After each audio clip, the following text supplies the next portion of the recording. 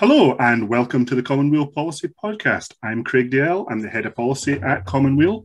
And this is episode 86 of the podcast. And this week we're joined by a very special guest. We're joined by Keith Baker, a member of Commonweal's Energy Working Group, who is now a repeat guest on the podcast, having last been on way back in 2019 on episode 18 of the podcast. It is getting bizarre that this thing's been going that long. Hello, Keith. How are you doing? Hello, yeah, good to see you again. Last time it was in the office, now it's by Zoom. Yes, we're all completely adapted to working from home now. I've got my little space in my tiny house, and yeah, I'm quite comfortable here now. Saves me on the commute, which is a blessed relief for all concerned. Now, Keith, when you were last on, we were talking about what was then your upcoming campaign for a Commonweal policy, the case for a Scottish Energy Development Agency. Do you just quickly want to tell us what that was initially, and then we can tell folk how that campaign has been going since then? Well, the idea of the Scottish Energy Development Agency is that we need a coordinated strategic national approach to planning our energy generation and infrastructure, and that has to be a strategy that puts the poorest and the most deprived first, and that's predominantly people in deprived rural areas. Parts of Fife, not up the road from me, here in Inverkeithing. The towns that have been depopulated partly by the shift towards the central belt, by the loss of traditional industry, and they're also the places where there is the largest amount of potential for developing new renewable energy, and particularly district heating and cooling.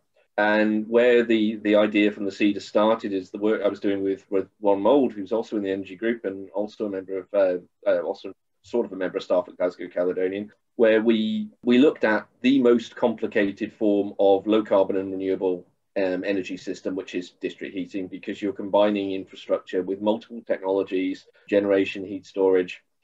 We looked at what the Danes have done with their development of district heating, particularly incorporating large-scale solar thermal, interseasonal heat stores, and then a mix of other technologies, including things like biomass, heat recovery, sort of location-appropriate stuff. And then sort of realised from there that if we're going to get this to take off, we need to do something along the lines of what the Danes have done. We need to encourage co-location of sources of supply and demand.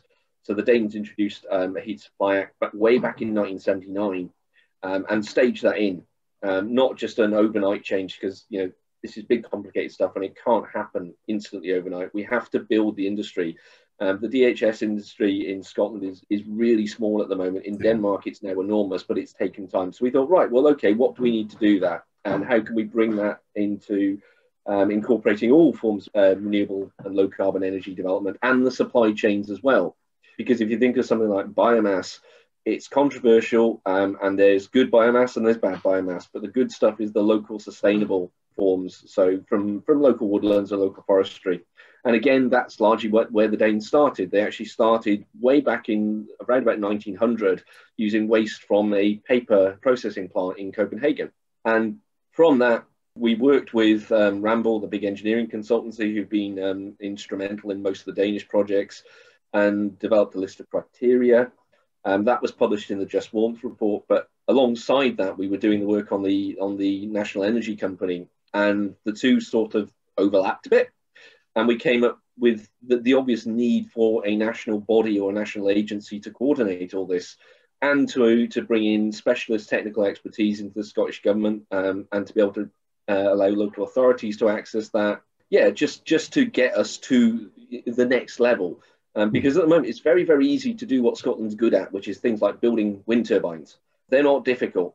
But when we're talking about having an energy revolution that doesn't leave anybody behind, we need a strategic approach. We've got to accept that people are going to be leaving the fossil fuel industry. If we don't tackle, if we're going to tackle climate change, the fossil fuel industry has to be managed into a terminal decline. And the last thing we want to be doing is, leaving all those skilled employees with nowhere to go. And we want to create jobs as well and create new opportunities for communities. And again, this sort of feeds back into our work looking at rural areas and deprivation there. So that's where it all started coming together. And the idea for the Cedar was born.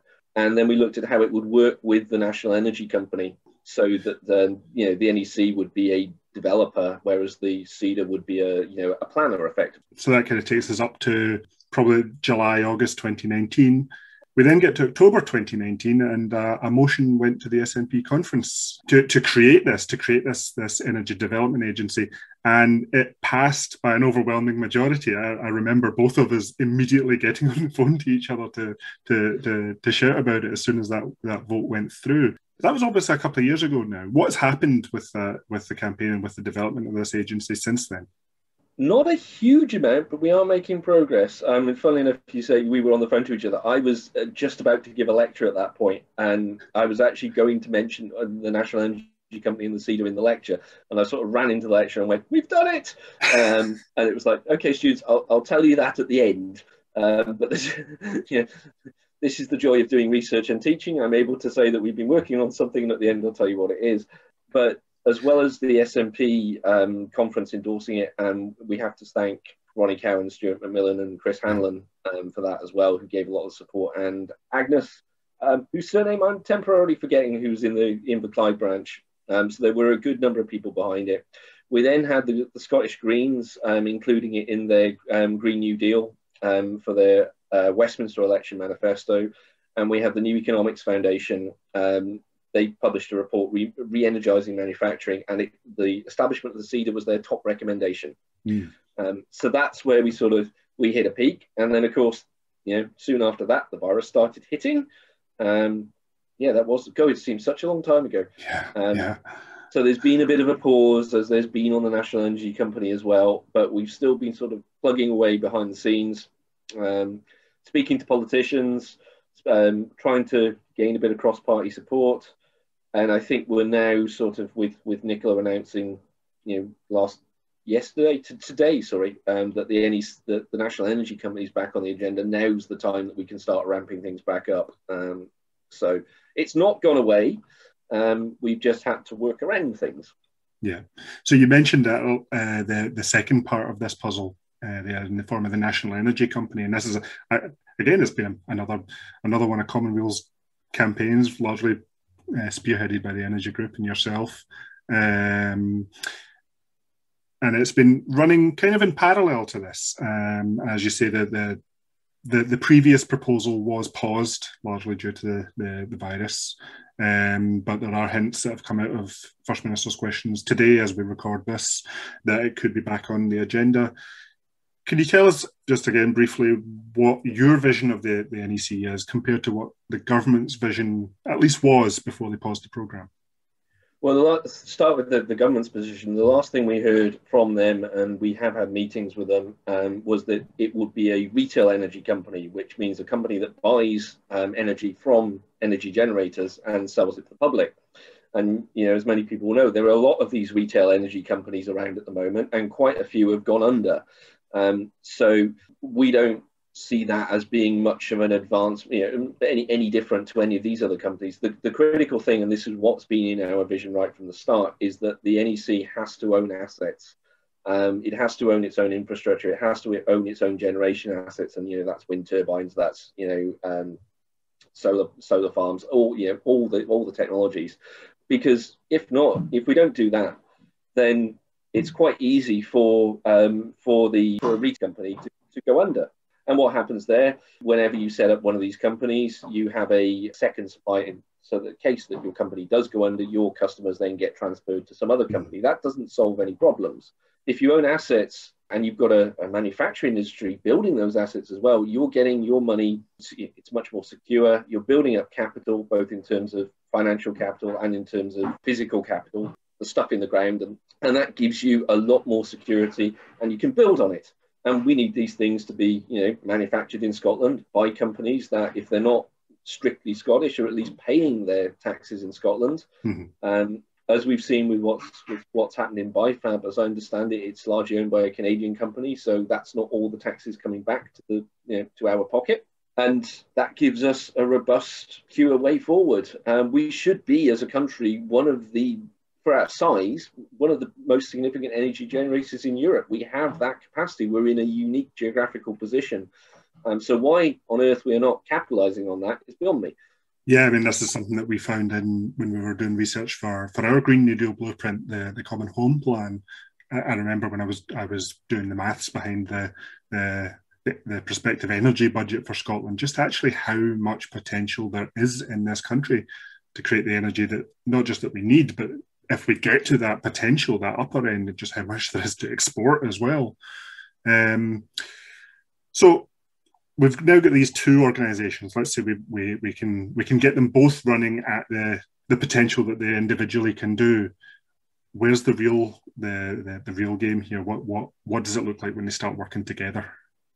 Well, that's it. It's those cumulative benefits, and with the National Infrastructure Company, another Commonweal policy that we've had support for. Yeah. You'll know more about than I do because that's more your side of things. But actually getting things, working in harmony.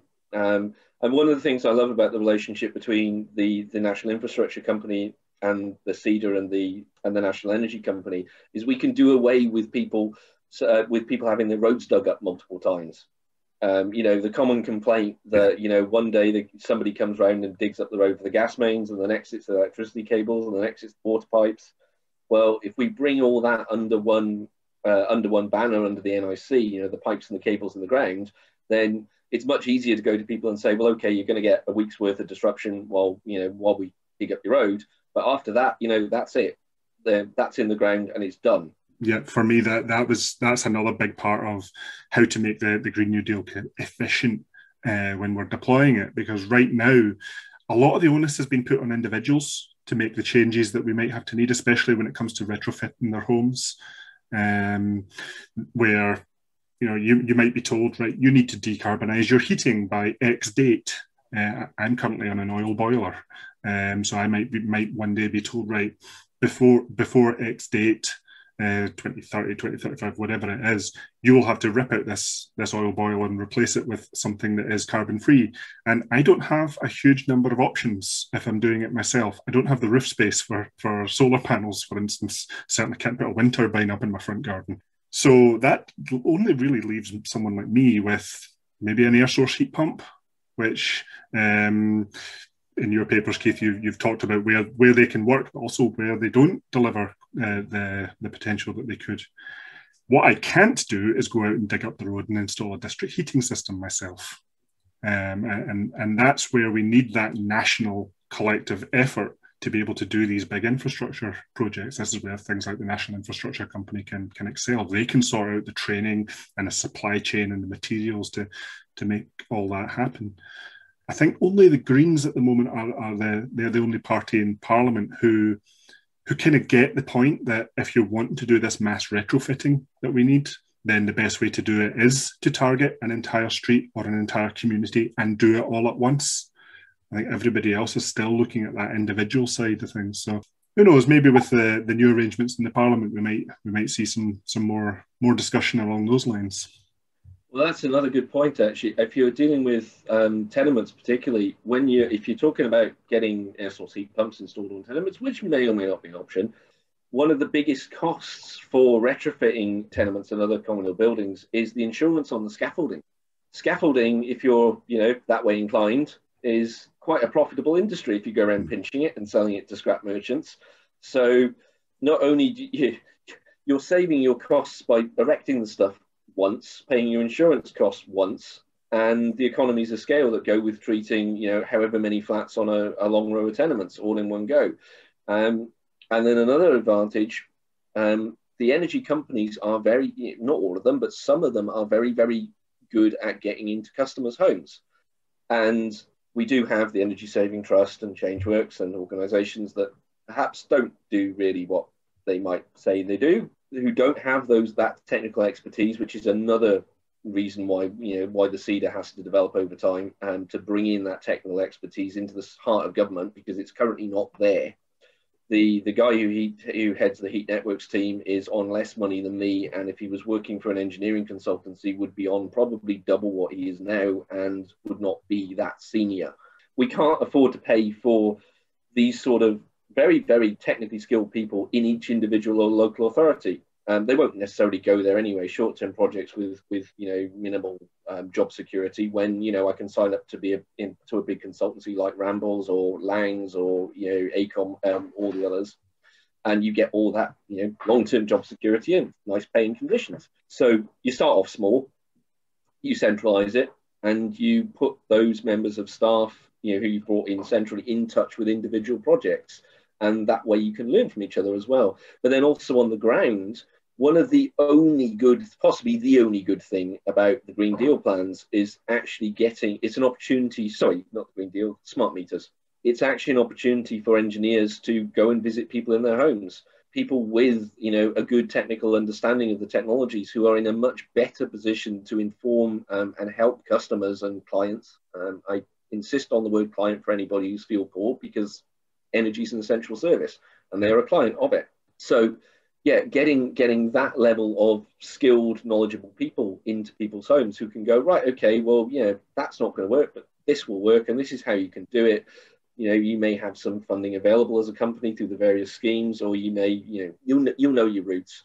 And we, on that front, we also need means-tested grants up to 100% for retrofitting. In the old disastrous Green New Deal that Westminster launched, it was loans-based, it was tied to the Big Six, and we all know the problems that went along with that. You are not going to get fuel poor and vulnerable people's properties up to standard unless you are willing to pay 100% of those costs in the most extreme circumstances. And you might also look at offsetting that, not offsetting it, you might also look at encouraging people with reductions in council tax for improving their homes. Maybe not long term, short term, we can have that debate. It really, really does come down to money, followed by people being aware of what's out there and confident. You're not going to make a big change to your home. You're not going to give somebody permission to come and drill holes through pipes in your new home unless you're going to be very, very confident it's going to work. And, air source heat pumps are a good example of where, for a lot of properties, you might find that because they don't work so well, I'm not saying they don't work at all before anybody shoots me down for this, but they're very, very well suited to certain types of homes, whereas district heating systems are going to be more suited to others, and ground source heat pumps will be more suited to others. And okay, everybody who's got the roof space should have solar thermal panels on their roofs and solar PVs, but not everybody has the roof space. So getting more and more individual solutions. And the difference with district heating, of course, is you need to target groups of properties, and that's where the level of complexity goes even higher. So it's kind of the retrofitting at scale problem writ large, but it's all solvable. Yeah, I mean, this is one of the things that I've called for the Scottish Government to do as a matter of urgency as part of the Green New Deal plan, is to start surveying houses and land to find out, what exactly is needed and what can go where. We can't just have a blanket legislation that says, right, all houses need to be improved to EPC level C or B or A or whatever in terms of energy efficiency by X date, without appreciating that almost every building out there is going to be different in terms of its condition, its materials, its situation. What we really need is someone to go around and do a proper home report on every house and find out what this house is capable of being upgraded to. Can it be upgraded to passive level efficiency? If not, well, how high can it go before the costs get prohibitive? And can we offset that can it take solar panels to get it the rest of the way? And this is something that we can do before we lay down even a single metre of district heating pipeline. So while we're training up people through the National Infrastructure Company to start preparing for those district heating systems and all the upgrades, shouldn't we work out where they need to go? Well, and there you mentioned the elephant in the living room, which is energy performance certificate. Yes, another one of your papers, Keith. Yeah, running battle with the Scottish Government that we currently produce the nice little energy labels that you get when you go to sell or rent out your property that are not worth the paper they're written on. For anybody who's had a home survey, they'll know that the amount of surveying work that a surveyor does at the moment is pretty limited. And these, and even the, we're talking qualified surveyors here, not the staff volunteers who come around and do what we call a home energy check, which is basically an awareness raising exercise. Somebody who's got, well, they will probably have done a City and Guilds in energy awareness. That's not a proper training. That's not the level of training that would enable you to go into somebody's house and confidently tell them the sorts of improvements they need to make. But EPCs are based almost entirely on model data. and we've been kicking the Scottish Government for this for years. This is long before I got involved with Commonweal. Stuff me and my team have been doing since at least 2012. In that alternative approach paper we put out, that's something that we put out, and the focus was not using model data, but using real energy consumption data. And we can get this. The Scottish Government will claim a bit maybe that there are difficulties in accessing that information, but it is actually collected by Westminster, it's collected by the energy companies. Or we can get, increasingly with smart meters, we can get people to report it as part of their, home report packs. Now we are being led to believe that there is a consultation on EPCs coming out over the summer. And one of the things that the Scottish Government are considering doing is including in that a rough description of a household circumstances. So it's not just enough to say, my energy bills last year were however much, because different households have different makeups, adults, children, working patterns, that kind of stuff. And you're never going to get it exact. You're never going to be able to say that, a new household moving into this property is going to be using X amount of energy a year. But you'll know what your lifestyle is, and you'll be able to relate that to another person's lifestyle, and you'll have an idea. It's not great, but it's a recommendation that we put forward in that EPC's report, and it looks like the Scottish Government is minded to go on that front. It also looks like they're minded to look at the list of recommendations that come out of an EPC, most of which you will know if you've had one of these reports done and they come out with a long list of things that you could do, and you can look down that list and go, well, that's clearly not appropriate for me, and neither's that, or neither's that. So they're looking at getting some sort of change to that will weed out the stuff that's obviously wrong. But ultimately, we're never going to do this unless we get proper trained professionals in to do full building surveys. So good example, if you get a survey done, see if the surveyor goes up to your loft. A lot of surveyors won't cite health and safety rules for it. When I saw my last house, the surveyor, she didn't go up into the loft, even though we had a fixed loft ladder. It wasn't climbing up on a loose ladder. It was actually one of these pull down things. And she also put in the report that the front wall had a fillable cavity, to which I pointed out that you could tell where the vent was, and you could tell by the type of the wall and a few other things that it was clearly not a fillable cavity. So we got that scrapped off. But that only happened because that's what I do for a living. And I was like, well, I teach people who are going to be building surveyors. But ultimately, we will not solve the real problems unless we get full reform of EPCs, looking at real data, and particularly for something like district heating. Again, I know we keep coming back to this example, but one of the big problems with a lot of district heating systems is that engineers tend to oversize them.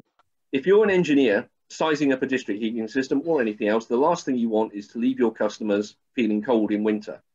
But you'll know this, that an engineer's the upper bounds for them are, everybody using large amounts of heating on the one day of the year when the temperature drops to 10 degrees C. -10. The reality is that happens very, very rarely, if at all. And the moment you start sizing up individual households, you get a cumulative effect, which means that you'll end up sizing a system which is vastly bigger than what's actually needed from what the real data would tell you. And then obviously that adds costs, not just to the system, but also the cost of energy to the people on it. That's where we need to really refine things. And that goes double if we manage to meet or exceed the targets for energy efficiency improvements that we should be aiming for. If we base our district heating systems on heat demand now before we make those improvements, then it will end up being oversized compared to what, once we make everything passive energy efficiency or close to it. One thing that we're still missing from this puzzle, and you alluded to it a few minutes ago, is probably the fourth Commonweal campaign that links into this, is how to fund it all. And we've talked on this podcast many times about the National Investment Bank and how we could use that to fund a lot of it. We won that campaign. It's Commonweal's biggest successful campaign. So it's the one also that has resulted in an actual physical agency coming into existence. The rest are still in progress. Hopefully I'll manage to get everyone back on a future podcast to tell us how those agencies are running once they are.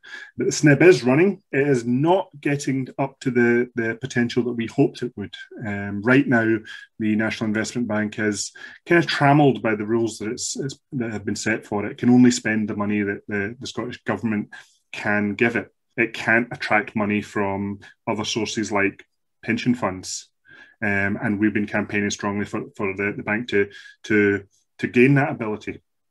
But that segues us into an interesting bit of news about pension funds and energy. Just yesterday, as we record this, the Strathclyde Pension Fund, this is Scotland's largest council pension fund, had a motion put in front of it to divest from its fossil fuel investments. It's claimed that up to £500 million of its fund is invested in fossil fuel companies. The council had this opportunity. It was asked, before COP26 comes to Glasgow, can you divest and start the process of divesting from these companies and moving into greener sources or alternative investments? They have taken a step forward, but not quite where we wanted them to go. They have declined to start divesting immediately. What they're going to do instead is assess the companies that they're invested in and assess their plans and their commitments to decarbonise. So one example that was cited in the media was take an oil company that is in the process of transitioning into renewable energy. How fast are they planning to do that? Are they doing it quick enough? Could they do it quicker? And the fund has warned them that if they don't meet the standards that they're going to set for them, well, the fund might divest from them later. My thoughts on this are that, yeah, that's a welcome first step, but the climate emergency is demanding more of us than single steps. We really should be doing everything as fast and as hard as we can. Keith, where do you stand on this? Well, at the risk of previewing another campaign or another push we might have coming up, I think it would be a fantastic idea if in the run-up to the COP, the government actually took this seriously and said all public bodies are going to divest. I can say this nicely non-controversially here because my university is one of the Scottish universities that has divested. We need to get them all to have divested, but we need to get all the public sector pension funds and other investments completely divested from the fossil fuel industry, partly because it's now a really risky investment. If you look at that Strathclyde pension fund, they've lost something like 49 million because fossil fuel investment now it's a risky business. The industry is it's ultimately going to disappear over whatever time frame as soon as possible. So investments in green energy are actually really quite strong. As PhD student, a guy who did his PhD with me years ago down in Leicester actually did some work on this and showed that, inverted commas, green investments don't necessarily have the big, they don't have the big ups and downs, but if you want a safe return on, safe guaranteed return on your investment, that's where you should be sticking your money. The industry's only going to grow. And at some point, fingers crossed, it will ramp up significantly and people will make significant returns, but it's not going down. We shouldn't be exposing public sector pensions to that level of risk. Yeah. So it just makes sense. And let's push for this year. And we'll have more on this coming from Commonweal, I know, and others, that we need to get the Scottish government to say, right, all public bodies are going to divest, and let's make it by the end. Let's make it by the COP. It will take a while for the bean counters to actually do their work, but let's just say by the time the COP arrives, get every public body to commit to divesting, and that takes money out of the fossil fuel industry, and it actually provides a lot more financial security for those working in the public sector. You can get in touch with your local MSP and you can write to them and tell them if this is something you want to happen. You can instruct your MSP to lobby in the Parliament on your behalf on that. Let's make that happen. Thank you, Keith, for coming on. This has been an absolutely wonderful chat. Really good to have you on again. Hopefully next time we get you on, it won't be quite as long a gap. It's been great talking to you.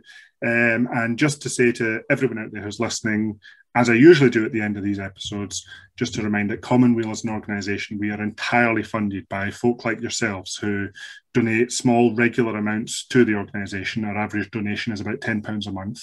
So if you have enjoyed the policy work that Keith and others have done for Commonweal, if you think it's important, if you want to support it, and if you want to support this podcast where we can help get that news out to people, then please consider signing up as a donor.